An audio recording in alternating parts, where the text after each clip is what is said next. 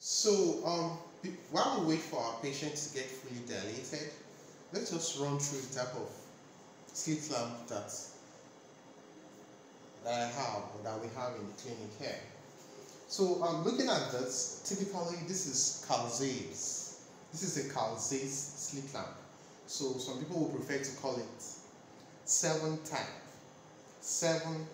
because if you look at the eyepiece this way, eyepiece and the observation system forms like number 7. So another type of slit lamp that you could also come about is heart straight. So heart straight, they call it L-type slit lamp. L-type, because the illumination system is actually above. So when you trace the illumination system and the observation system, it is forming an L shape. So heart straight, another name for it is L-shaped slit lamp, right?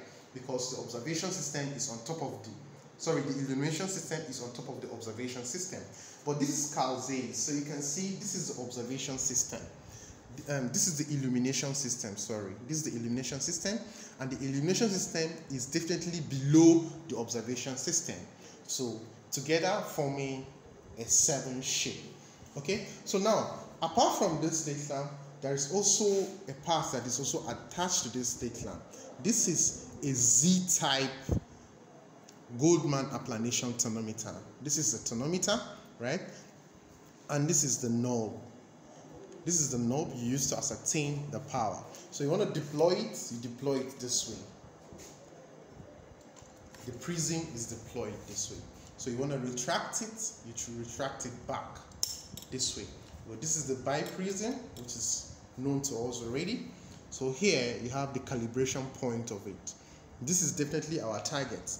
You direct the focus of the patient to this red target so as to allow you view whatever or to expose whatever structure of the eye you want to expose during your observation. So going further, this is the eyepiece. This is the eyepiece of this slit lamp. So definitely you look through this eyepiece. So you can see calibrations. Say there are calibrations on the eyepiece. They are there so that you can be able to use them to compensate for your refractive error. So different doctors possibly could have different refractive errors. So for you to have clarity of image while viewing or while doing your biomicroscopy, you might have to compensate for your refractive error. So already, this is my clinic and I already know my refractive error, so I could just click it in anytime I want to make use of it. I do not have to always set it, I don't have to look into it, trying to make the image clear before I now make it, No, that will be cumbersome, it will take time. So this is your eyepiece.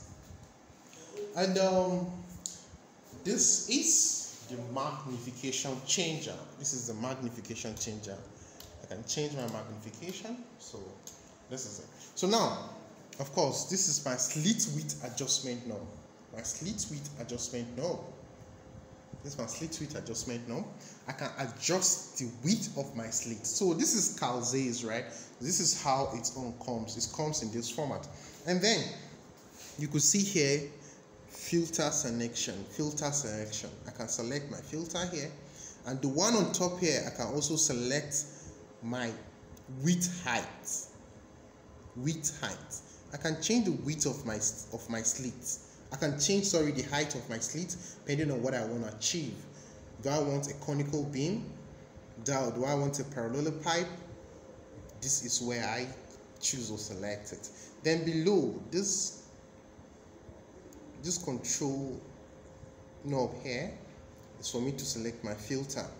Neutral density, blue filter for fluorescent angiography, and thereabout. Neutral density if I want to filter the light, the illumination, so as not to burn the retina, and thereabout. So these are the selection knobs, what I do, right? So now this is the illumination lock. I can lock this place. After setting the illumination system to a particular degree, and I don't want it to move, I could come here and lock it. I could lock it here. So when I lock it, it doesn't move, right? But when I open it, it moves back into place. So I lock it, right? So now my observation system as well. My observation system can change. I can change direction of my observation system. So I can remember during specular reflection, I think the observer would have to displace himself, right? So in that instance, you have to actually displace your observation system. In specular reflection, I think when you want to view the corneal endothelium, right? So you have to displace yourself of the observer and you shift, you leave your seat, to another different position. So now, I can also lock my observation system. This is the observation system lock. When I get to my required location, I can decide to lock it so it doesn't move like this. It doesn't move, right? When I open it, it moves. Okay? So this is it. So now this is just the housing of my bulb housing, halogen housing. This is it, right? It houses the halogen. Put it back into place.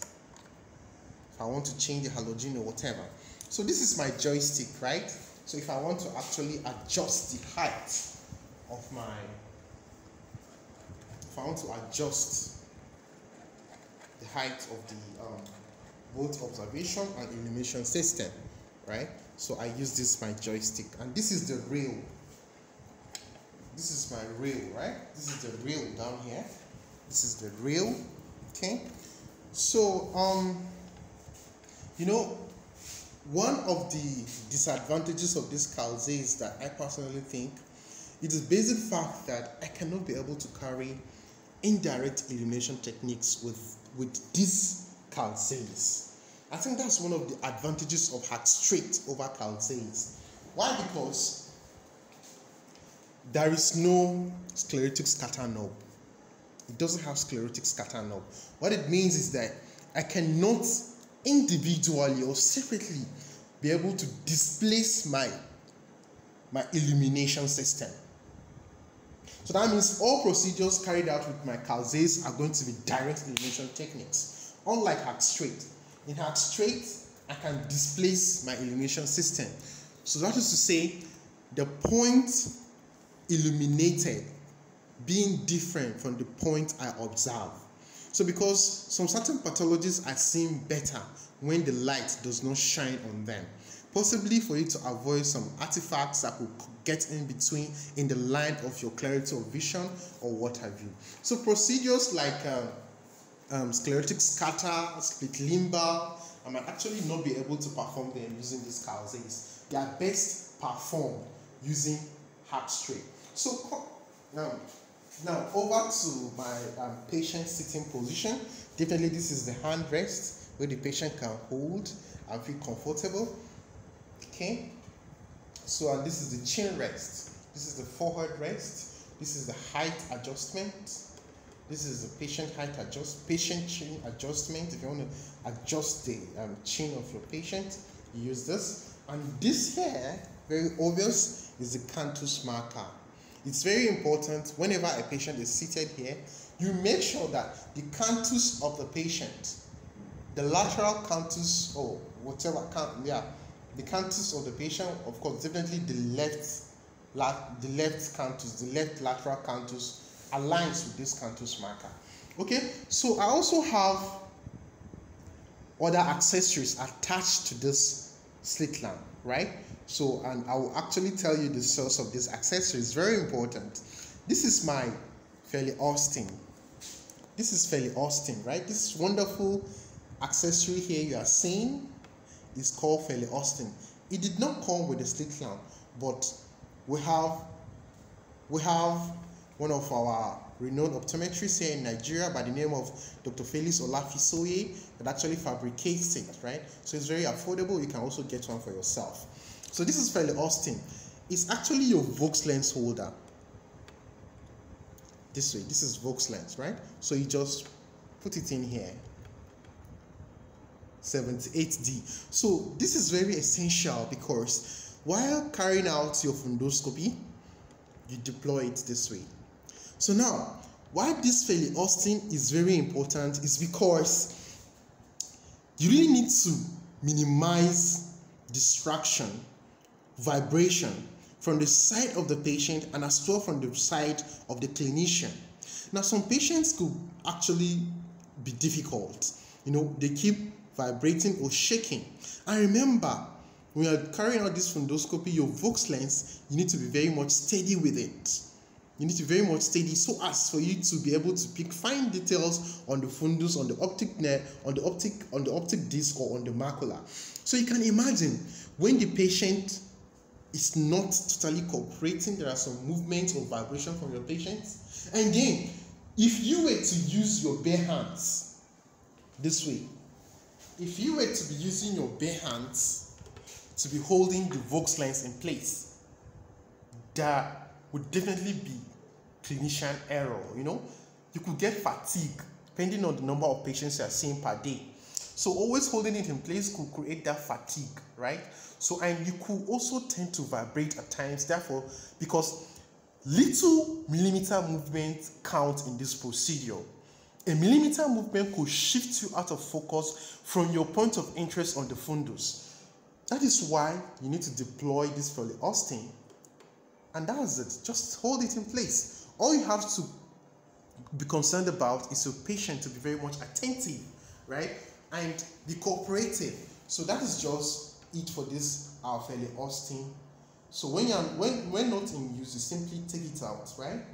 So what else have we not spoken about? So generally, a slit lamp has the observation system, the illumination system, and the mechanical system. So all of this, where your observation system and your illumination system are sitting on, are called the mechanical system. So, right? So another issue that this slit lamp will have is the fact that it doesn't have a decentration slash. In the sense that when I'm carrying out fundoscopy, I cannot be able to displace my illumination system so as to focus the light to laterally, vertically displace my illumination system during fundoscopy. This zeis cannot give you that, but hard straight can give you that, right? So I'm not marketing any form of slit lamp, but I think that is my personal observation, what I've discovered over time, right? So over here is actually our rheostat. The rheostat is over here. This is the rheostat. So and this is the switch. If I on it like this, I could decide to increase the brightness of the illumination, right? So just come this way. So let's see the effect of the rheostat.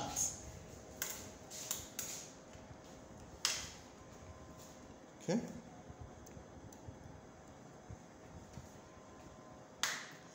Okay.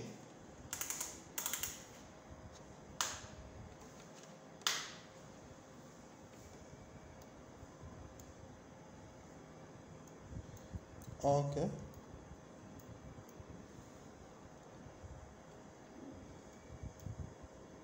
So that's just it.